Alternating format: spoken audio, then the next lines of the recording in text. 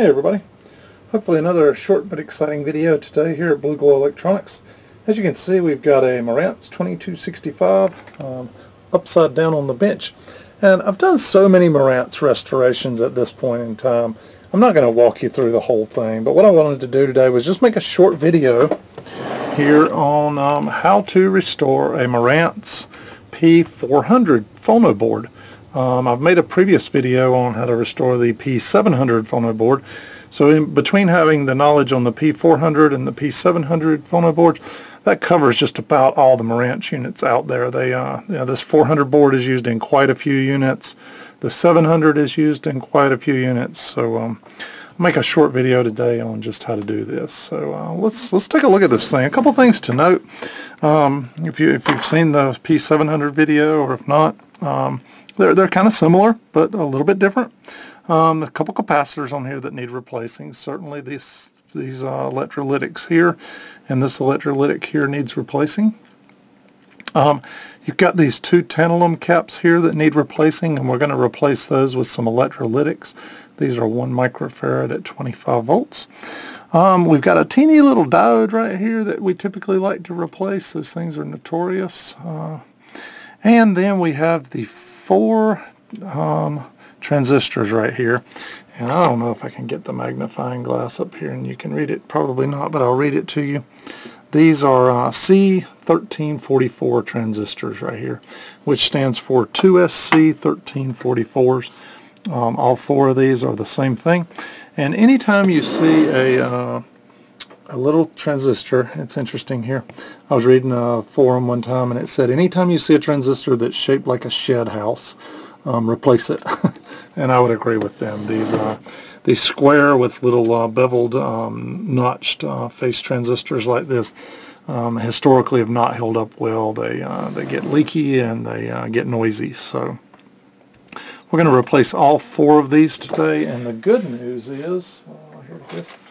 My bag of KSC 1845s that I've used many times over in different phono boards and even on preamp boards sometimes. These are a match for, if you notice here, I got it wrote 2SC 1344s. So we'll replace all 4 of these square transistors with these. These are the kind of the coupling caps, the poly caps, and I'm going to be honest with you, I'm not going to replace them. If they had looked like these style, the old kind of brown dog bone style, I would have replaced them, but these are the newer poly caps, and I believe I'm going to leave these alone unless I notice something sound wise. These stand up really well. These are Panasonic type. So really what we'll end up with is 1, 2, 3, 4, 5 capacitors that we'll replace, 1, 2, 3, 4 transistors here, and 1 diode, and we'll show you that as we go along. Okay, one thing to note that's different about the P400 board than the P700 is kind of the mounting. If you'll notice here, especially in this 2265, it's got these studs that mount it, and these end up actually being support for the bottom of the amplifier. But it's a 1/4 inch nut driver that I'm using here, just standard Sears issue kind of stuff, and these things will screw out then, and you have to be careful. They got a little washer on there that you'll have to end up picking up, but you can see, you remove all 4 of those. Okay, as you can see, I've got that one out, and you may now be able to read on there that C1344, which is short for 2SC1344. And we're going to replace them here with these KSC 1845s. If you'll notice, I took the leads on these. See how they come out of a pack here straight, and I bent them out just a little bit. And I'll come over here and I'll look at this board, and I'll check the kind of the polarity per se here, the pinout. Emitter, collector, base is what you can see here. See the E, C, B. And then here I've got on this, I know that this thing is, if you notice I've wrote the little pin out here, emitter, collector, base with the face. So this will go in here like this, and I go ahead and spread these wires out so that they fit right in these little holes here. So once I hold it up then, and then I just kind of flip it on the other side and you do some soldering and get that thing soldered in there. I am going to make a video on how to solder here shortly. I was talking to a guy this morning on the phone, and he's been trying to do some soldering, and his words to me were something to the effect of, wow, you make it look so simple on your videos, but when I go to do it, it is much, much more difficult. And then he went on to tell me he's watched a dozen or so videos online and on how to solder, and he said he's really not seen anything that really gets into detail and shows you a lot of tips and tricks or whatnot. So stay tuned, that'll be coming. Okay, I'm moving along on the replacing the 4 transistors, and I came across these two here. If you notice, between the base and collector on this, they have a small little capacitor here. And so what I did was I took it off first. So that was the first thing. I'm doing this one down here at this point. I've actually removed the capacitor first. Then I pulled the transistor out, and I'm going to replace it. I'm going to trim the leads off, then I'm going to solder the capacitor back on, much like I did this one up here. As you can see here, I've got the 3 leads through, and I've soldered them really well. Then I'll just, come along and use a pair of snips and trim those off, and then we'll solder this capacitor on between the base and the collector. And then, as you can see, I got it soldered back on. I will warn you, use a pair of needle nose pliers to hold that thing when you're soldering it. Those leads and the capacitor itself get very hot very quickly. Okay, we've got all 4 of the transistors replaced at this point in time, and I went and got the capacitors out of the bins. This is what's in it. It's 100 microfarad, 35 volts, and I'm going to replace it with a Sprague, a nice Sprague 100 microfarad, 100 volt, and if you notice, they're the exact same size. So, up next, these two here are 47 microfarad at 16 volts. I've got some 47 microfarad, 100 volt Nikons that I'm going to put in here, exact same size. And then these little 1 microfarads right here, where they use these little tantalums.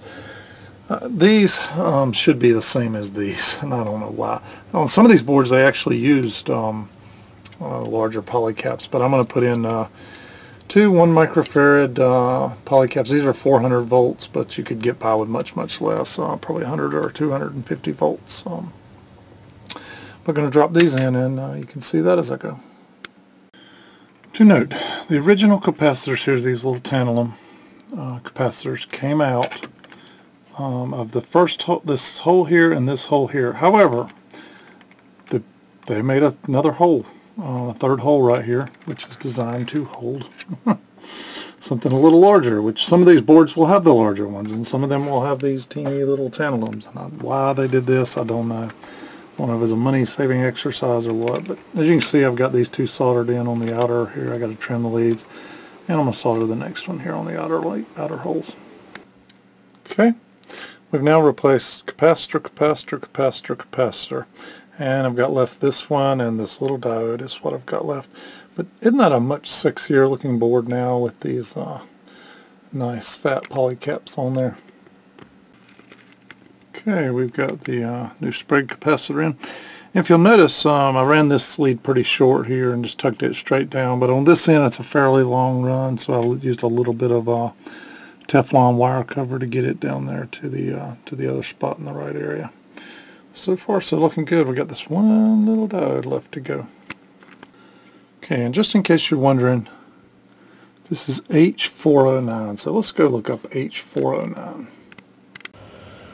Alright, here's this little H409, which is a VD1212 diode. And we're going to replace it with 2 1N4148 transistor diodes in series, like we did on the P400 board. And I was just looking here on some of the forums, and you can see where other people are basically doing the exact same thing. So they're using 4448, and the 4148 will work just equally as well. Okay, as you can see, they are all done at this point. Polycaps, electrolytics, the 4 transistors, the other electrolytic, and the you can see here the 2 in series ganged diodes that I've got here to replace the one that was in it previously. Just a real quick recap in case you couldn't catch what I was saying during the video. So for the P400 board H409, which was that little diode, it was originally a VD1212, we're going to replace it with two 1N4448s or two 1N4148s in series. So that's what we did. H401, 2, 3, and 4 are all originally 2SC1344s. They look like the shed house, as you can see here. You can see the actual shape of these things here, maybe from the side, but they've got an interesting little wedge look to them. Anyway, must be replaced. Notoriously noisy. Replace them with Fairchild KSC 1845s, and there may be other digits out here like FTA or FTB, but at the end of this, as long as they're KSC 1845s, you're fine. Any of the variants of those will work great. And these things are pretty cheap, about 6 cents a piece if you order them in any kind of quantity. So for like $6 you can get 100 of them. And then C401, 402s were the 1 microfarad tantalum capacitors. I'll replace those with some 100 microfarad. I'd suggest some 100 volt or higher polycaps, which is what I did here. And then I didn't write it down, but the others were some 47 microfarad capacitors that I replaced right here. Those were pretty much like for like in that 100 microfarad right there, but no real translation needed on those. But I thought I would write this stuff down to help you take your own notes and follow suit. Thanks again for watching, everybody. Hopefully another short, quick video. I may do a quick one on how to do the power supply in this thing as well. We'll see.